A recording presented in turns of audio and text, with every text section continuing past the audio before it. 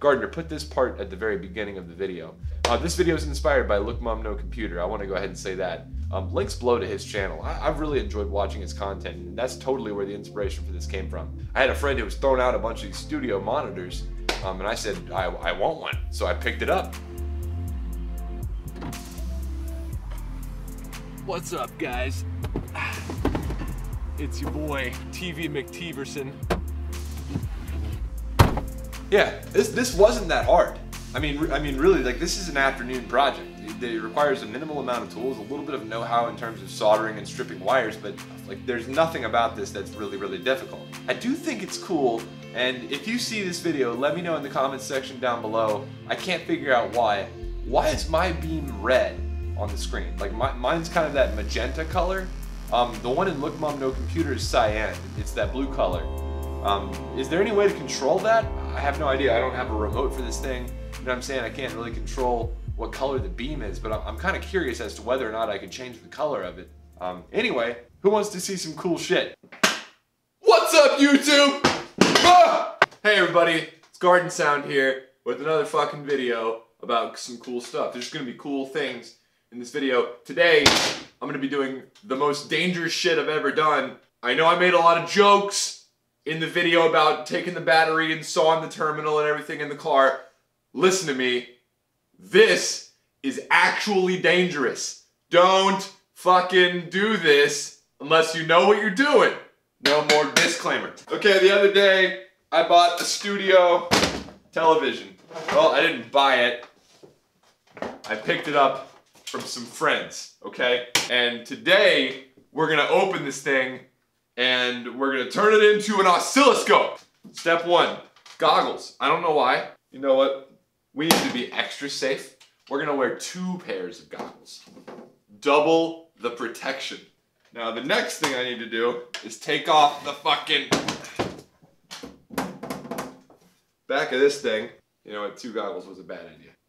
Now the reason this is so dangerous is because I have to discharge the CRT, or the cathode ray tube, inside here. This would go a lot faster if I had a drill bit. I done it! I want to take this off too. Don't take the safety glasses off! What are you doing? There better not be screws on the bottom. Of fucking course there's screws on the bottom. Why wouldn't there be screws on the bottom? Great job!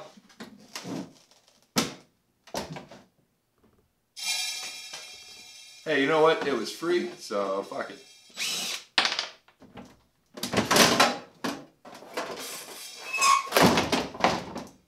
This is kind of nutty. So this thing right here is where I have to discharge the cathode ray tube. So this is the cathode ray tube. We've got an X and a Y coil, and they control this little point on the screen. And I've got to discharge this thing very carefully. That's the dangerous part. Okay, so the next thing I need to do is get a really long screwdriver and 2 pieces of wire.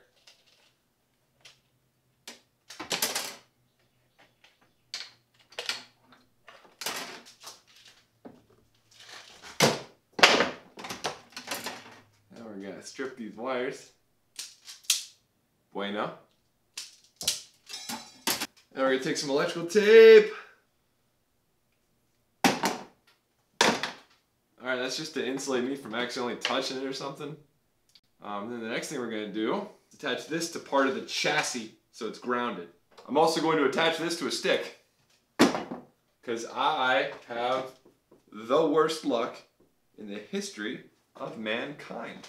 If bad things can happen, they're going to happen to me. Okay, goggles on, 2 gloves on.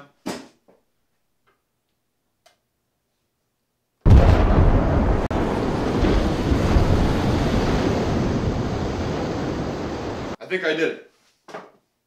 These right here are the wires for the beam. So the next thing we need to do is test these for continuity and figure out which one of these are connected. Then what we're going to do is wire them up to the jacks on the back. Hopefully I can do that. Then we'll be able to plug in some sort of a source.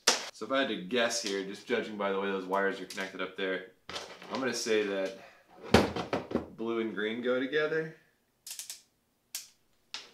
Alright, so a beep means that we've got continuity. Nope.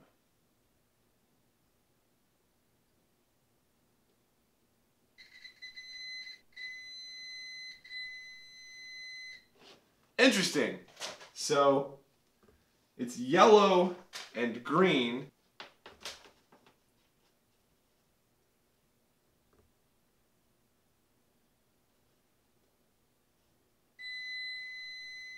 Yellow and green. And blue and red. Okay. Whatever. So now what I'm going to try to do is save some of these jacks. Because none of this controls power. That's all over there. This is just signal. So I think what I'm going to do... Alright guys, at the risk of fucking this up entirely, I'm gonna disconnect all these jacks. Because this was free. You know what I'm saying? This didn't cost me anything. So I'm going to disconnect all of these, which is a big mistake. Audio 1 and audio 2 in to these guys. Oh, and fucking, what was it? Blue and red and green and yellow. Okay.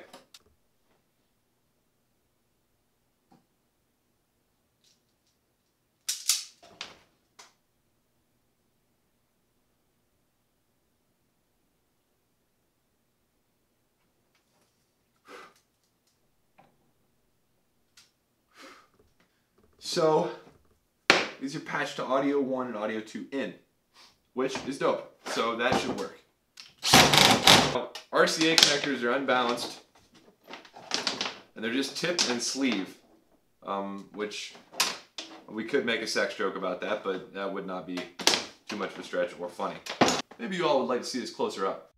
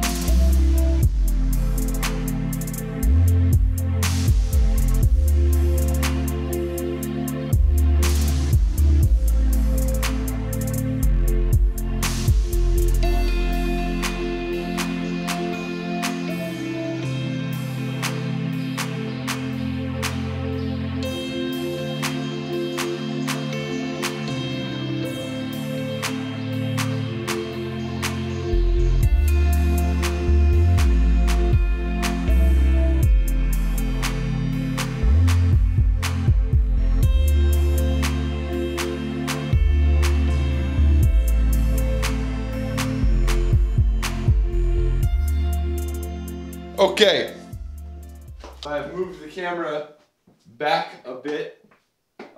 What I'm going to do now is plug this in the other room. So I don't know what's going to happen, and I want to make sure I'm being safe. So, all right, here's my extension cord. Let's plug the other end of this extension cord into this cable right here. I'm going to plug the other end of that cable into the wall in the other room with the door shut. Here goes nothing. You know what? I'm also going to change my lens because I don't want to hurt my nice lens. Forgot how much better that Sigma is. Okay. All right. Taking the nice lens, going to the other room, shitty lens. Here we go. Good luck, everybody. Good luck, guys.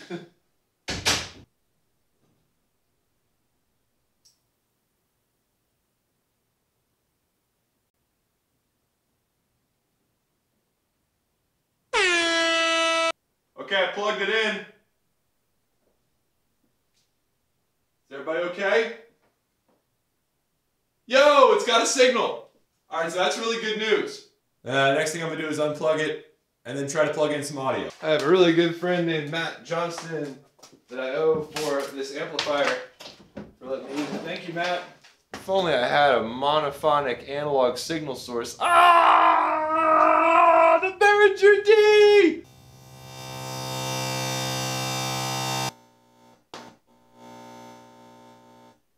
The problem with the Model D is that there was only the ability to output left channel. There was no right channel. The way this thing works is that it requires a left and a right channel. One to drive the horizontal deflector coil and one to drive the vertical deflector coil. What we've got here is a couple of things. We've got an amplifier, All right, we've got the TV, which I reassembled just, you know, for safety purposes. What's going on right now is I have 2 instances of analog inside of Ableton. One's outputting a sine wave, the other's outputting a sine wave, or whatever wave I want to make analog output. Then I just apply effects and change the pitch, the fine pitch and the semitone pitch. And then I just use the potentiometer inside of the amplifier. The reason I have this is because by itself my sound card doesn't actually put out a powerful enough signal to see the TV, right? To be able to see the beam. So I use a standard just audio amplifier that I had sitting around from my buddy Matt to amplify the signal. That's what it does. So I'll show you what's going on. Alright, so here's how this works. You got the point in the middle of the TV, okay? And I'm doing this in the dark. Keep that in mind. Basically what you've got are 2 sine waves, both on the note C. I'm going to turn them up one at a time so you can see which one controls vertical, which one controls horizontal. There you go. There's horizontal. And here's vertical.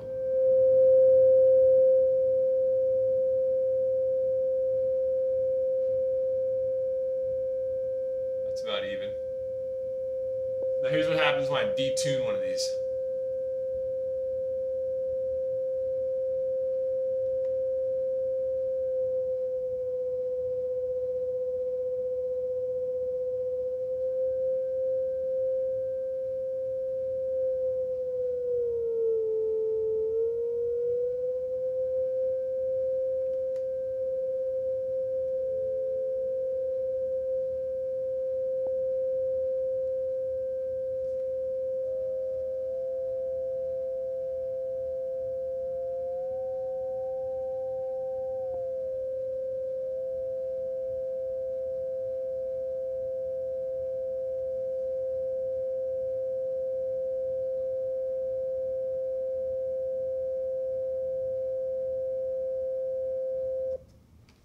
Boom. Oh my God. I could play with this all day, but I just don't have time. And we just don't have time in this video.